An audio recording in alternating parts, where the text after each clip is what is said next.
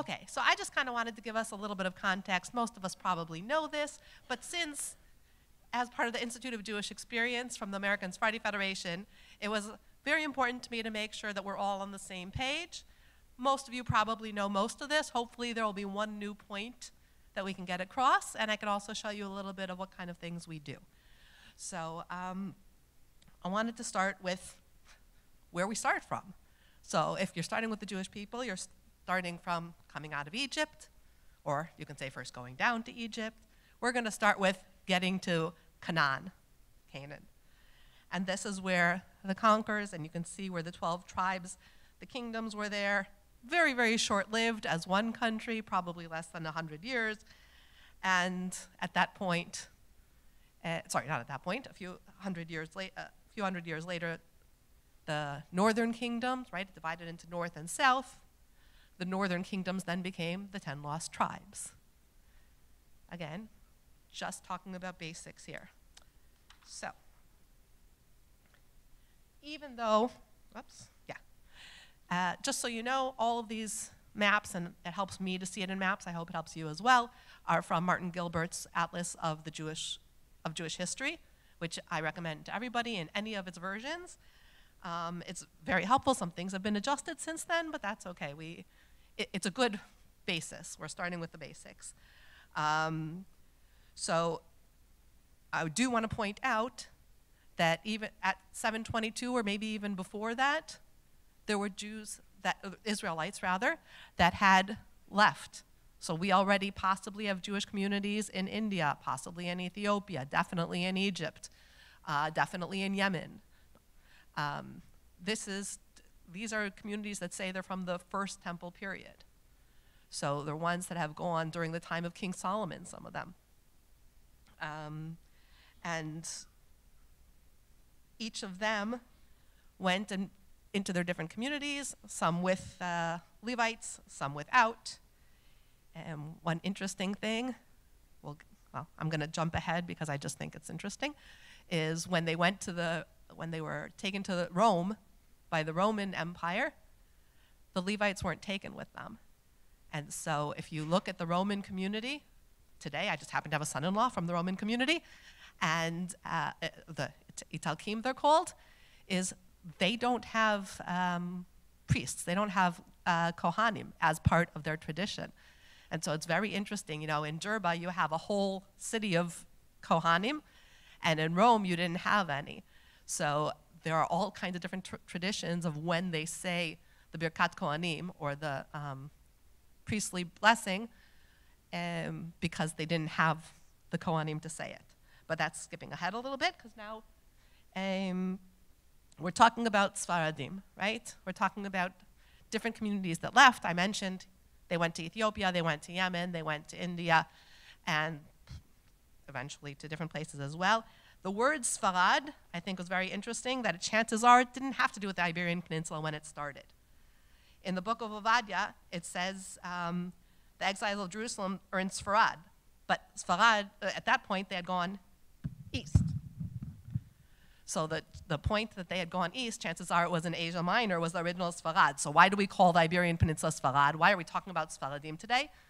Because Sfarad was considered the elite. It's a nobility.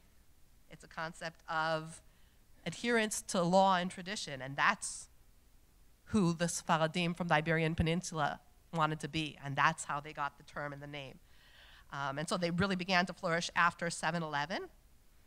Kind of a fun year anyway. And then, sorry, did I skip one? Oh, it's not here. Okay, so here's the map. You can see how widespread the Jewish communities were across the Iberian Peninsula in 1000 until they were slowly expelled or converted, which we know about. I'm not going to dwell too much on the Inquisition because I think that's what a lot of people know about here, but I wanted to show the strength and the beauty that was the community at that point. Look how full it is. They were doctors, lawyers, carpenters, tailors, butchers, navigators, ship owners, merchants, and of course moneylenders, which often got us into trouble, which is probably part of the reason for the expulsion, but again, not focusing on that now. One of the people that's really thrived in Muslim Spain, we're going to see his video now. We have, as part of the ASF Institute of Jewish Experience, we have little video clips, 3 to 5 minutes. And I wanted to give you a taste of one of them because I thought it would be fun to, it's kind of a cute, fun way to do it, but you'll understand how rich the community was at that point. Look at the Alhambra. Does it not look like it's fit for a king? So it is no surprise that it is associated with Ibn Agrila, vizier of Granada in the 11th century, or in Jewish terms, Shmuel HaNagid. Yep, in Muslim Spain in the 11th century, a Jew made it to a ruling status, something previously unheard of in Muslim countries. He is also the only Jew for whom there are chapters of Muslim history dedicated. There's even a famous expression by an Arab poet that reflects his prominence. To kiss the hand of Ibn Agrila is more powerful than kissing the Kaaba. Quite a marker of honor for a Jew in this context. But how did he get there? Well, briefly, Shmuel was born in Cordoba, where there was a multicultural scene of Muslims, Jews, and Christians. But he saw the sacking of the city and the rise of anti-Semitism and decided to get out of there. So in 1013, he fled to the kingdom of Granada, where he sold spices. He was noticed by the local vizier for his linguistic and calligraphy skills and was appointed tax collector, slowly moving his way up the chain. Right before he passed, the vizier praised Shmuel before Caliph Habus, and voila, he's appointed vizier. Okay, maybe not so voila, but that's the short version. And Shmuel likewise continued with Badis, Habus's son, who took over despite some opposition. Shmuel helped him fight threats from within and outside the kingdom. And if it sounds crazy to you that a Jewish vizier would lead Muslim troops to battle, well, it was just as crazy a thought back then.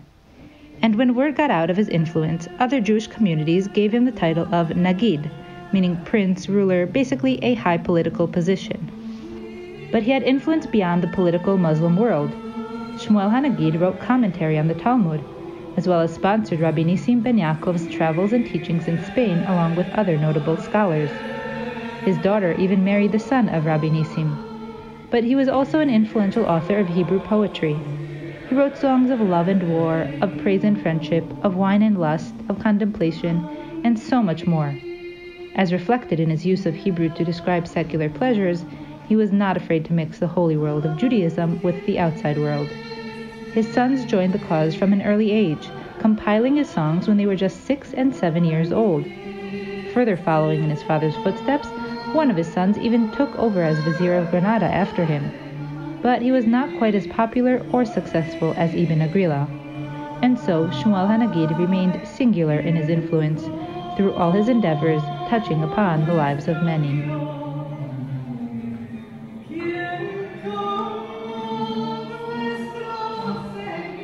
So that's an example of the kind of videos that we talk about in terms of the history and culture across the Jewish world. That's why we're called the Jewish Experience. I wanted to note that we talk about the expulsion from Spain, but it's not only the expulsion from Spain. And Jewish communities got in and out of Spain, or the Iberian Peninsula, throughout the centuries, particularly because of all these different expulsions.